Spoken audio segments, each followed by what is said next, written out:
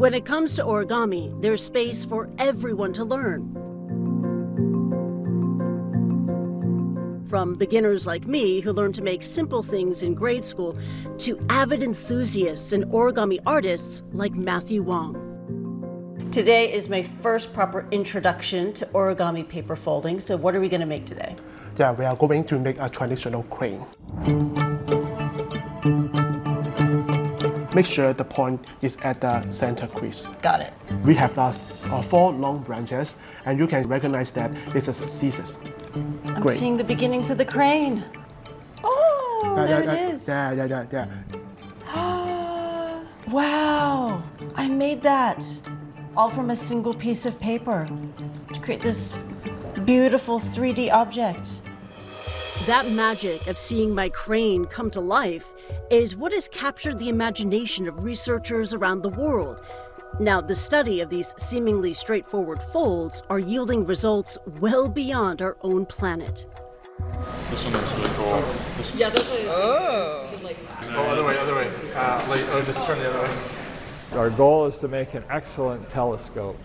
And in the end, this excellent telescope is still going to have much of the original origami that will not only be embedded in it, but it will be obvious. Thanks. All right, we'll open. Here we go. At Brigham Young University in Provo, Utah, a collaboration is unfolding.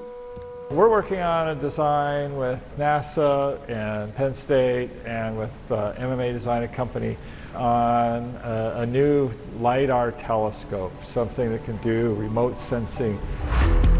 The challenge? To develop a light detection and radar, or LiDAR, telescope larger than the ones currently used in space today, but smaller in its deployable form. Okay, so currently there's a mission on orbit around the Earth called ISAT-2, and it uses a beryllium telescope, and that telescope is roughly a cubic meter. We'd rather have the whole satellite be smaller than just the telescope is on that mission.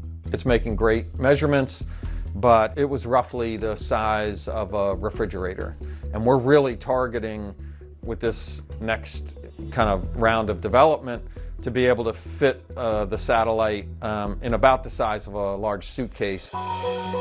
Those satellites using LiDAR technology have been in orbit for more than 2 decades. The size of these satellites and corresponding telescopes have stayed relatively similar. Now, to find a solution, engineers at BYU are turning to art. So early on in our work, we needed to understand more about origami and the patterns that are out there. And there's a subfield of origami called action origami, and that is origami that moves. So what we found is these origami artists have discovered new ways of doing creative motions from a single sheet of paper and fold it into some complex shapes.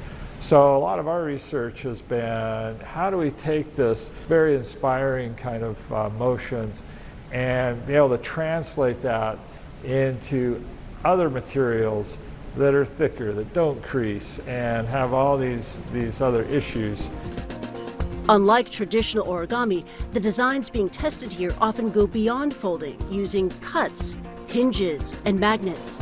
We found those fundamental mechanisms that were there and that we could mathematically model, and then we could also put those together and recreate the origami systems, but then also combine them in ways that hadn't been combined before.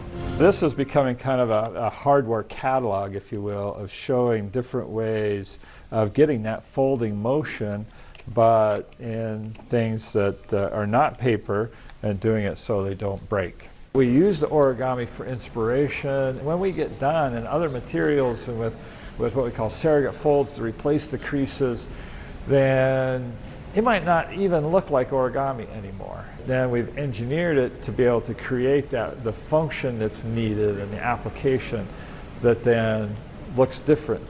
But yet, without the origami, the final device couldn't have resulted. While origami has already influenced space technology innovations like NASA's James Webb Telescope and Starshade, applying it to a space instrument using LiDAR technology is new. It's going to be a pretty big, what may be actually the largest LiDAR telescope ever deployed in space. Here, precision is key. If we're doing LiDAR optical telescopes, then we need the surface to be in the right place to within a fraction of a micron. And that's a challenge for the engineering that lies wholly outside the folding, but the specific folding pattern that we adopt may strongly affect the accuracy of the surface that we get when it's deployed. Much like how bats can use sound and echolocation to paint a detailed physical map, LiDAR telescopes in space use light to send laser pulses down to Earth. The telescope then takes the bounce back of the laser beam to measure things like distance, depth, and even gases like carbon dioxide and methane. But in order for the lasers to be measured properly, the telescope's receiving lenses need to be completely flat. As a researcher, I think about our applications, and I might sketch something or design something, a model on a computer, and then I will go and maybe 3D print it, or if it's promising, I'll cut it out of metal and see how well that works. And so I go through a lot of these little stages to try and produce something that eventually is reliable and durable and performs the way that I want it to.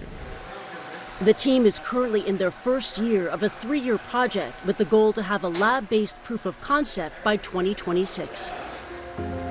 For NASA, the ability to deploy telescopes in smaller packages means more room on board for additional telescopes per rocket launch. There are a lot of things that only LiDAR instruments can do, and one of the biggest obstacles is cost. So if we can bring the cost down, we can fly more of the same type of instrument to get coverage. There's a big push for faster return times, for more overall coverage, more real-time data. And whether it's data that creates better maps to predict future flood zones or the changing levels of emissions in our environment, LiDAR tech telescopes provide information that is otherwise unattainable. One of the really exciting and rewarding things is to be part of this kind of snowball effect, right? Where you're early on and to see it continue to grow from this idea of like, really, what are you doing? To really seeing things come together and realize that it's just the beginning. It's a wonderful experience, and especially doing this with these bright students, and we're able to see their eyes light up and them get excited about these things and realizing, hey, we're doing things that can make a difference in the world.